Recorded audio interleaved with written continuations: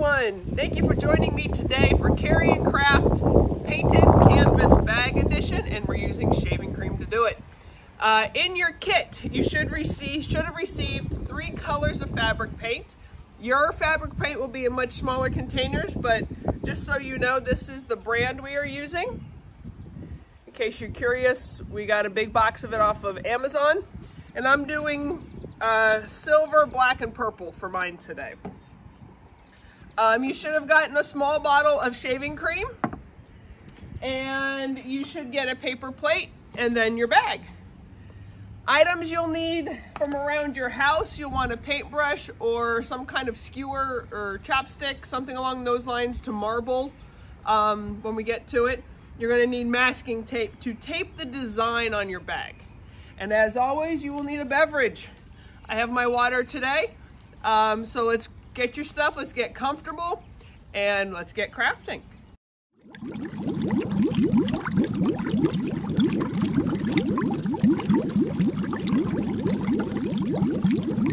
All right, so the first thing we want to do is tape out the design on our bags. As you can see, I've gotten started. Leave your ends up for easy removal, but make sure all your edges are down. I'm going to put one more piece in. This does not have to be anything overly complicated unless you want it to be.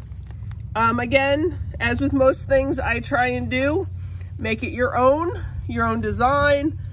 Some people tape off like stained glass suns and different radiating things, but whatever, I did a little stained glass window kind of feel to this. And just rub over your edges to make sure that your lines will be straight. Okay, so after that's done, your bag is ready and prepped. You are good to go.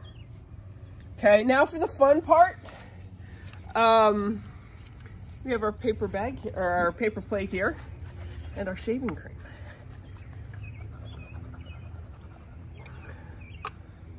Make sure I can. There we go. Helps if I take the lid off.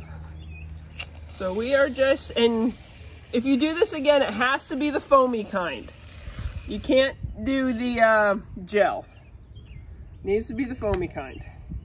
So I have on my paper plate is full of shaving cream. It also smells good.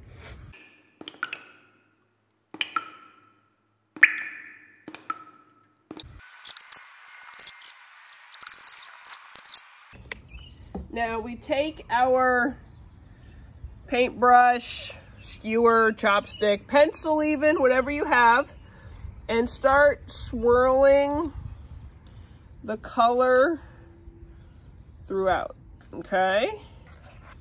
And it doesn't have to be complete. You don't want it completely mixed because there will be a marble effect.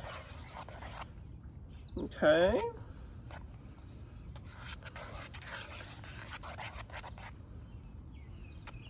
All right, so I've done that.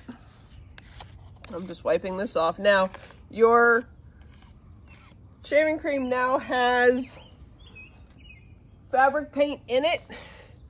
So just be aware of that when you are starting to use it. Okay, make sure you don't get things that you don't want dirty, because fabric paint is permanent. Now, I'm using the spare piece of cardboard, and I'm looking at my design. I'm looking at this. What do I want from my shaving cream to show up on here? And the best way to do that, pick out what color you want. I'm going to start in the center. So I'm going to grab this little blotch of swirled color here. I'm just going to start here in the center. Okay, I'm going to come in, I want a little more purple. Come over here.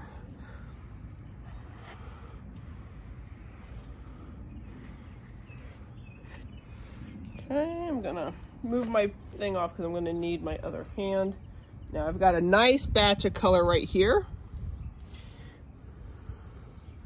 And the shaving cream allows us to get more of that marbling feeling. Now I'm going to actually take some of that off. I want to get in this gray, more of the grayish black zone here.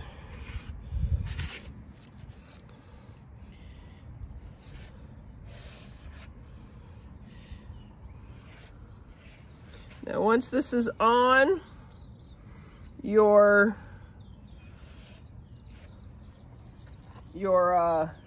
bag and it dries, it's permanent.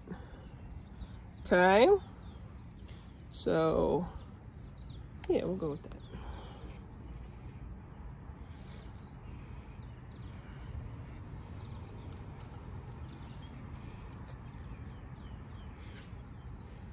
And the silver is putting a little bit of glitter through the whole thing, which I really like. I like a little glitch with my glam. And these bags can be used for books, for toys, small items you want to take to the beach, take to the farmer's market if you want to control what you're buying, because they're smaller than your average shopping bag. I want to add a little more of the purple here. Okay. Now it looks a little muddy and a lot of it right now, but it will look good when I remove the tape. Now this is one of those things, you're gonna have a lot left over and that's okay. If you wanna do a t-shirt, same process occurs. You wanna use this to do something else, that's fine. Fabric, it's great. But by the nature of this kind of a project, you will have a lot left over because it's shaving cream and it expands.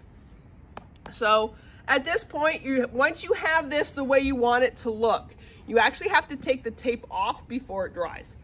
Otherwise, you're gonna end up with these ratty edges because it all clings too much. So this is where you wanna be careful. As you can see, I've got purple paint on my fingers from my spreader, so this will be my tape hand. And that hand is relatively clean, at least. So just carefully begin pulling tape off, and you have your lines. And if you have different widths of tape, that's also a fun way to do this.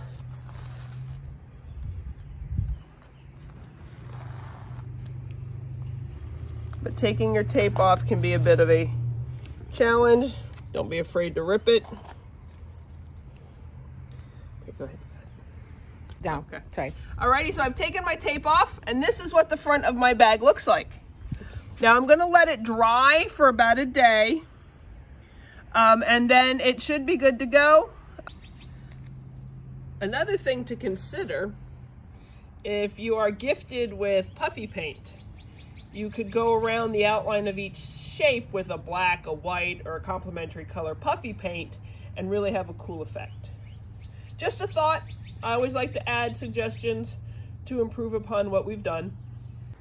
Okay, and at the bottom of the screen, you'll see the code for those of you who are participating in Summer Quest 2021. This is the code to earn your points for the Summer Quest Challenge. I thank you, and don't forget hashtag Hershey Library, photos of your completed bags, and hopefully we see them in the library this summer. Thank you.